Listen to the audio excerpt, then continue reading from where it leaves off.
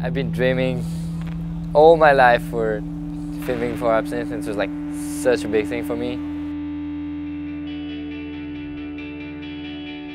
I've been riding like all the season with the ABS backpack because for sure I knew that it would happen to get like avalanche and stuff.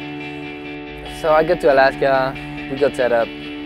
Second day we went flying, and the first one ever in Alaska, second turn, the whole face cracked.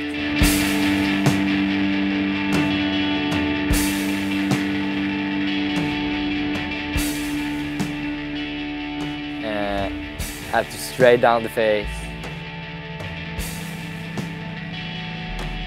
At the bottom of the face, like the whole avalanche like came onto me.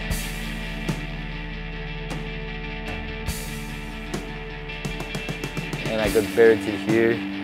But hopefully like I pulled the airbag back, and like for sure the airbags like helped me a lot. But Alaska was such a big experience for me.